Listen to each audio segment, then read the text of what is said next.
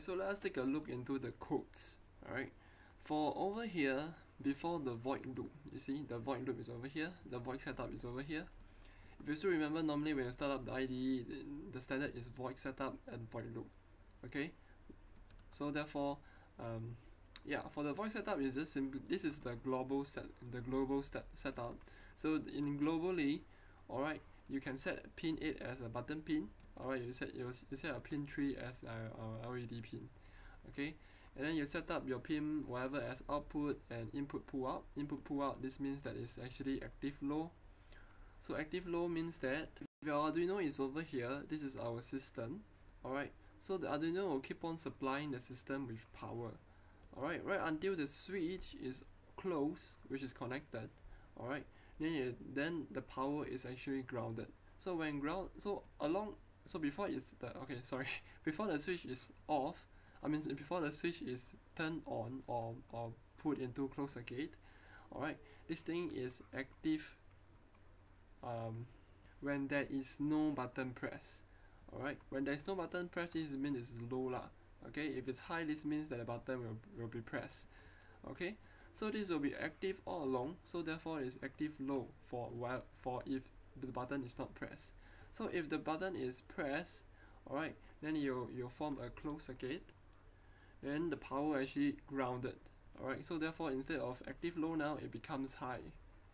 Okay, so if it's high, then this means that this tells your system that, sorry, I shouldn't have said that it's high, but I should have said that if it's grounded, alright, the Arduino actually read it as high, so to speak.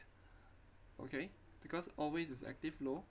Alright, when the button is closed up, then it tells you that the button is high, so some sort of the meaning.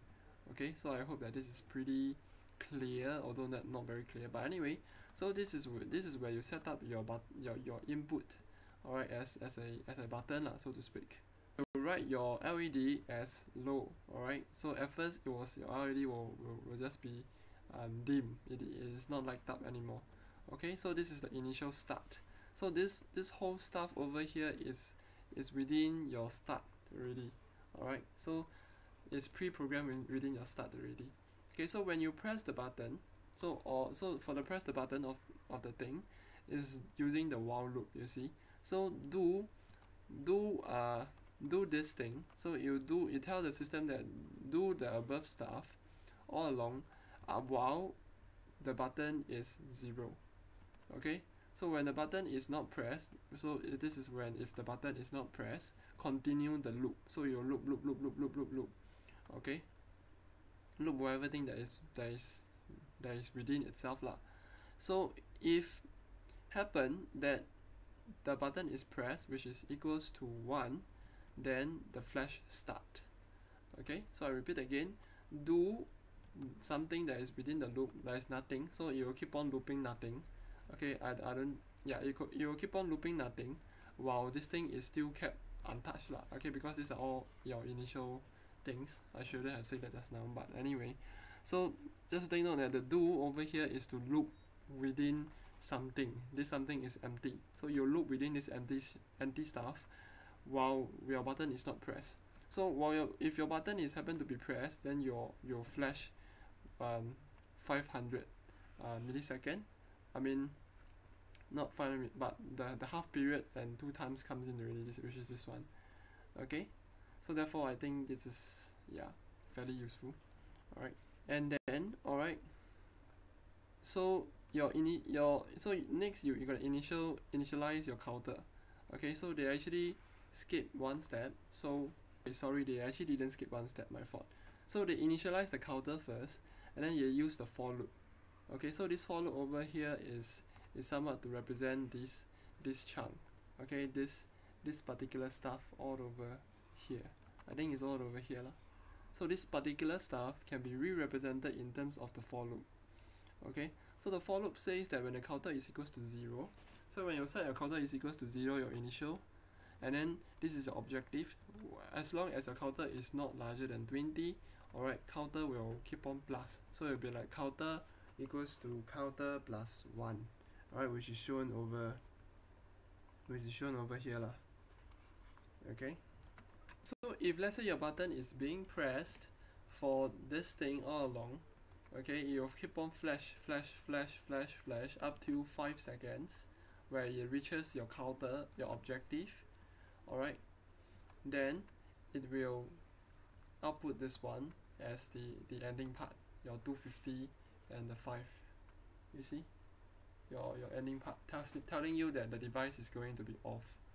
Okay, so in full, for this particular for loop, alright, repeat again, the for loop tells you that as long as you didn't reach your objective, this is your objective, counter is lesser than 20, as long as you didn't reach this one, you'll keep on flashing for this particular timing.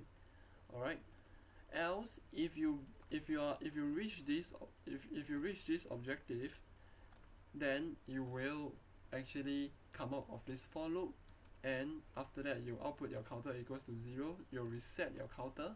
So I repeat again, you're gonna reset your counter, alright, and then you're gonna flash 250, which is shown in the question lah. So you're gonna flash 5 times at 2 Hz, so to speak.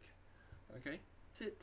But however, if you still remember back in the old, I think two videos ago, you remember when setting up the function is not that easy. Okay, your flash over here, although you happy you use the flash, but where does the flash come from? The flash actually comes from here. Okay, you're gonna set up the void. Alright, tells you that the system is not gonna return. Alright, for void there you can use return. If for example you have initialized something, at the end of the day you can return. Alright, but for the void you can't return anything. Okay, so void, you can set up the function with certain variable, first variable, second variable. This variable tells you your t/2, right, your half period. Alright, telling you this particular high, low, over here is 1 period, this is 0. So you flash one time, and then you off for a particular time, and then after that you flash again, things like that. Alright, so this part tells you the duration that you need to on and off, and this part tells you that how many times you want to flash your stuff, and the whatever stuff I think I have described to you already. So this function, please remember that it's always at the bottom after you close your void loop. Okay, the void loop opens with a bracket, and after that you opens up this one where you want to input your whatever stuff, and then soon it will close up. Okay, so once it close up, it's nothing else already. So all the way below is whatever thing that you want to set up, functions, your whatever other stuff you want to set up, you just put it at the bottom.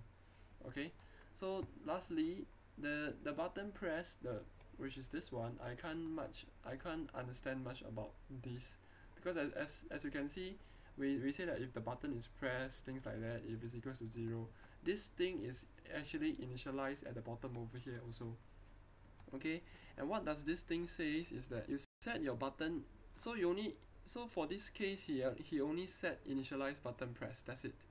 There's no condition talking about initial press, initialize button press. There's nothing to describe what is within this thing, which is a bit weird, right? Because normally when we initialize some things, we need to initialize if or whatever thing. But however, over here, we didn't actually initialize anything. We just only use button press is equals to 0. But what is button press? Nobody know. Alright, I actually tried in other programs, I don't even know. It don't works. Alright, this thing don't works, but only it works in here. So that's why I don't know how weirdly it is. But anyway, for the button state, alright, for the button state is being used where? The button state is being used, and therefore I think that the button state, all of this thing, belongs to the button pressed. So this thing over here is something like a function. Okay, same as your void flash. Over here he actually write as initialize button press with no variables, but he actually put everything of the information within this button pressed. Okay, so I think this is how they actually put it. So within this whole chunk, what it says is that initially, so you initialize another thing is that the state of the button is equals to the digital read. So you're going to read your button pin. So if your button is equals to 1, which is high, so this tells you that your button is being pressed. Alright, and if you return that, this means that the button is on because active hive is now low. Okay, should be active low, now is high. Sorry. Okay, so at first it's active low. Alright, and if you freeze it as active low, is actually this thing, your return 0. Okay, to a more detailed explanation, alright, we're gonna still come back to this thing. Okay, your Arduino, alright, gonna go into a more definitions one. So the Arduino itself, it will constantly supply power to your system. Okay, your system. So it is always 1. So therefore it's a pull up. And as a system, you know that actively, when you supply active power into your system, you always be low. Okay, so actively your Arduino is always 1. Alright, and then your system will always be active low. Okay, now if your button is pressed, okay, so I'm gonna erase this one. If your button is pressed, you're gonna connect your button to the ground, right? So because always your button will gonna be connected to the ground. So therefore, if you connect to the ground, your Arduino will read as 0. Okay, so therefore this thing over here will become high. Okay, so therefore over here, when this button is closed, this is 1. Alright, which is being shown over here. Your button state is equals to 1. Okay, and then this 0 tells you the Arduino is 0.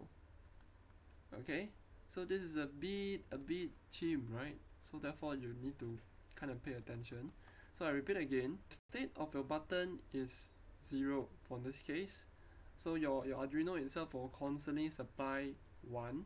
Alright, if you don't know what is 1 or 0, this is like 1 and 0 only. 1 tells you got power, 0 tells you no power. Okay, so if Arduino sends out the thing to your system, alright, it's always 1. Okay, and your system always read as active low. Okay, because actively you always be low because you didn't output anything for your system. Okay, and once your button is being closed, okay, the button when it's being closed, I use a different color, this thing over here will becomes 1, and your Arduino over here will becomes 0. Alright, because it's grounded. You see? So this 0 tells you for the return tells you about the Arduino state. Alright, while this one over here tells you your button state, since you have already initialized your button state as your button already, you read your button. You see? So therefore I want to explain it clearly, so in the future if you revise it will be clearer. Alright, in case of confusing you again, I'll just remove that particular comment. Okay, so over here, if your button is pressed, your Arduino will say that okay, I have no power. Alright, and I will not supply any power to your system, and therefore our system will light up. Okay, else if your button state is not, alright, so over here this thing over here is out of your if. So take note, your if is open bracket, alright, and then you open up this thing. If something, you do this thing, else, okay, else tells you that you're already outside the bracket. So this thing over here, they actually didn't write else anymore, they just shortcut write this thing. So in the Arduino, they actually didn't write any else at all. Okay, so just write it as returned 1 semicolon. So this thing tell that if your button is not equals to 1, alright, then you output as this. So if your button is equals to 1, return 0, telling the system that you have pressed the button and the light bulb will light up. Else continue to return 1, which is active low. Yeah, active low. Else which is active low, and then you continue to be high when your button is low. So this thing over here is your Arduino always to be high. Alright, this thing tells you the Arduino is low now. Okay, so in the end, I think hopefully this gives you a full understanding of the whole code. Alright, and it's up to you to actually decipher the rest of the other codes and other problems yourself. So I think this is it for this whole questions. So see you soon.